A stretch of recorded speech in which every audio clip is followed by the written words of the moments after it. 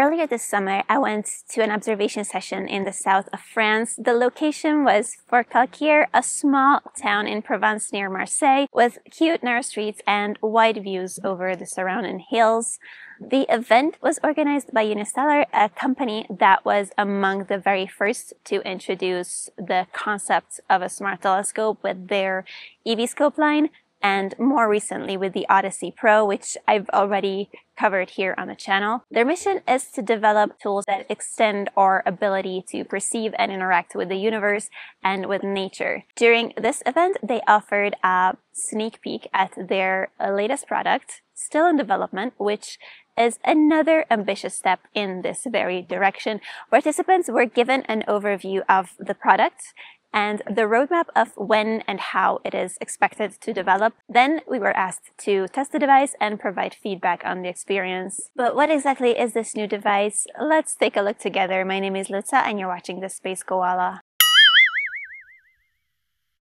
The new device is called Envision, and at its core, it is a pair of augmented reality binoculars. The idea is simple but bold: to merge the clarity of traditional optics with digital overlays that guide you through the night sky or the landscape in front of you.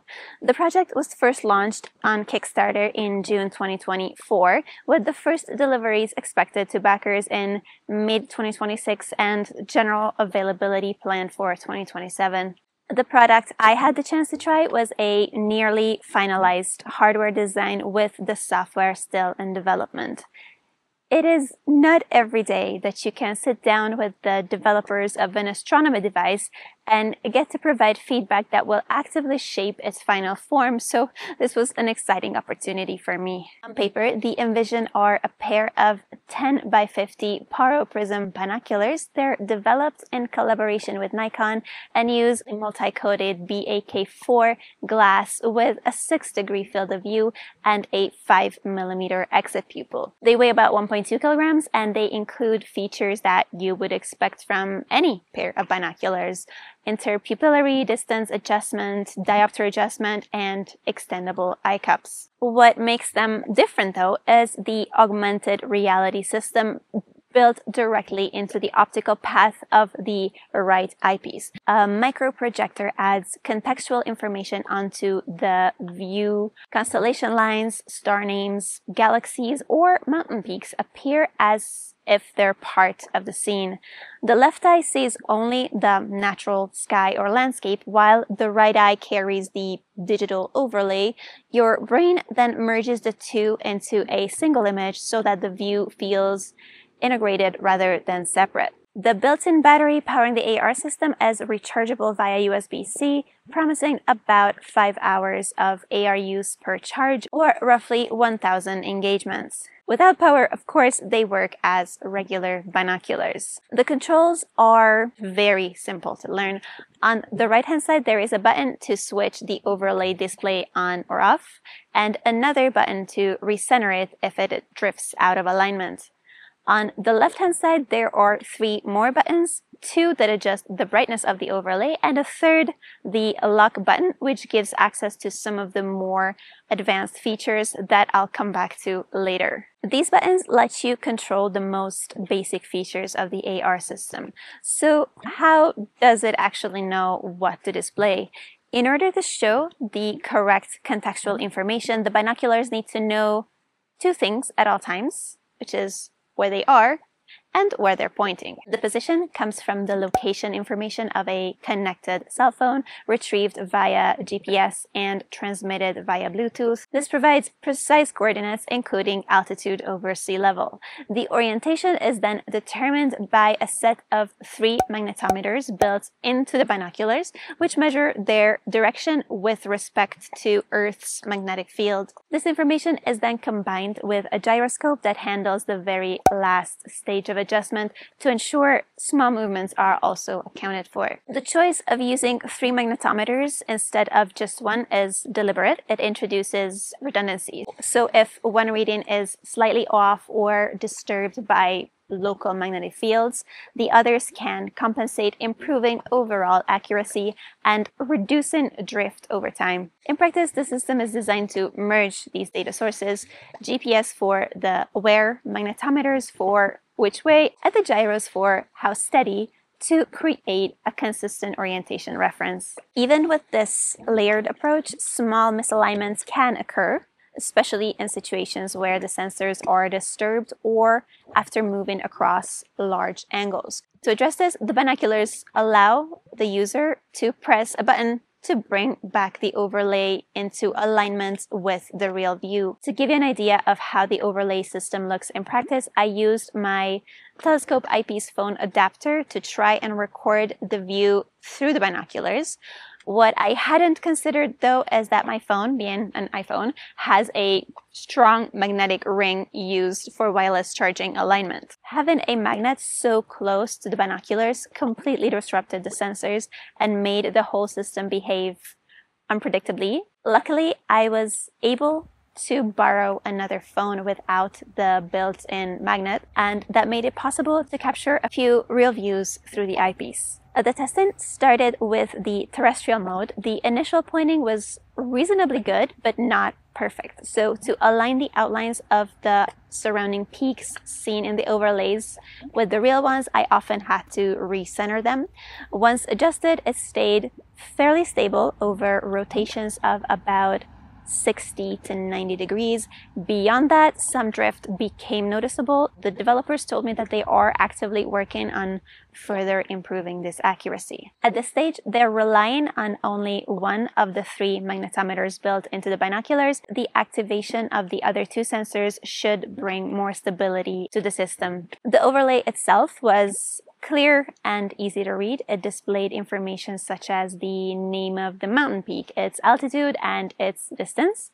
One of the most interesting features I tried was the target locking. Using the lock button, I could save a specific target that I was looking at and then go back to it later using visual cues that guided me back to it.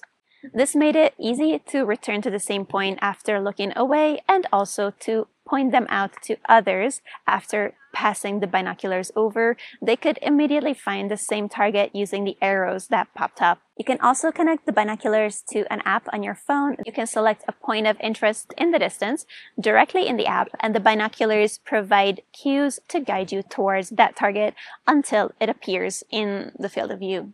The goal of these daytime features is clear. Having peaks, altitudes, and distances appear directly in your view could make these binoculars an interesting tool for hiking and exploration. That said, it is also clear that the terrestrial mode needs more refinement before it will feel fully polished.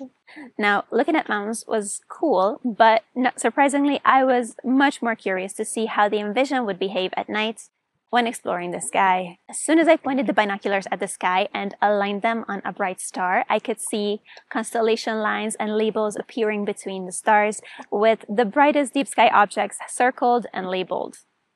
It was like looking at a planetarium application on my phone and at the sky at the same time. Using the developer app, I was able to select an object, and the binoculars would guide me toward it with on-screen cues until I centered it in the field of view. As recommended, once the target was there, I turned off the overlay and continued observing as normal, enjoying a pure visual experience. Turning the overlay on and off so easily makes it so you would only need to use it when you need it, and the light of the display wouldn't distract you from actually enjoying the sky. Unfortunately, that night we had to observe the sky through a few holes between the clouds, and so this navigation system proved helpful to even those of us who otherwise know the night sky. Okay, so let's do go to M13. Okay. Should have it. Oh, wrong direction.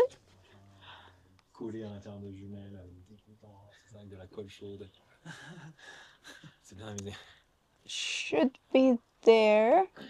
Let me turn off the screen. It's there.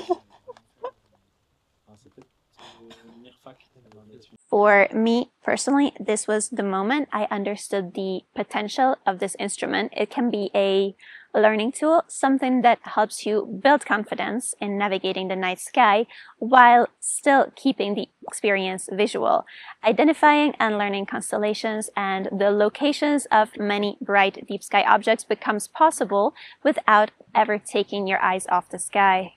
So to the obvious question, how much does all this cost? The retail price once the binoculars are released in 2027 is expected to be $1,500, with a pre-order open on October 1st at a promotional price of $1,000. When it comes to alternatives, there really isn't much to compare it with. The only other smart binocular on the market is the Swarovski AX Vision, but that instrument is designed for a very different use case. It relies on a camera to recognize animals and birds. As such, its form factor is smaller and not meant for astronomical use. It is also in a vastly different price range of $5,000. When it comes to astronomy, the Envision can be seen as a first of its kind, bringing augmented reality to binocular observation. So what's my take?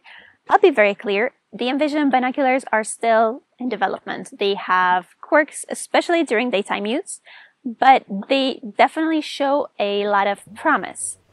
As an amateur astronomer, I was naturally more interested in the nighttime features, which luckily were already more stable. For me, it was a fascinating experience to speak to the engineers behind a product as they develop it and learn about the technical challenges they're facing and understand how they come up with solutions for them.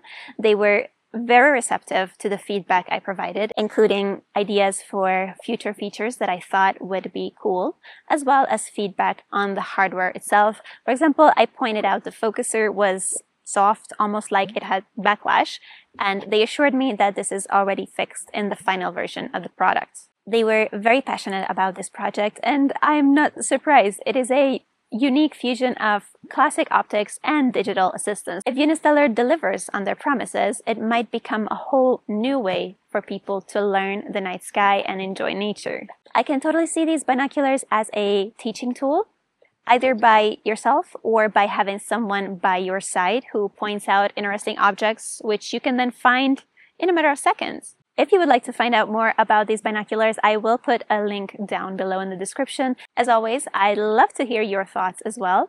Would you use augmented reality in binoculars, or do you prefer a pure optical experience? If you enjoyed this video, don't forget to subscribe for more interesting astro content, including a proper detailed field test of the final Envision binoculars as soon as they are ready. Thank you for watching, and as always, I wish you clear skies.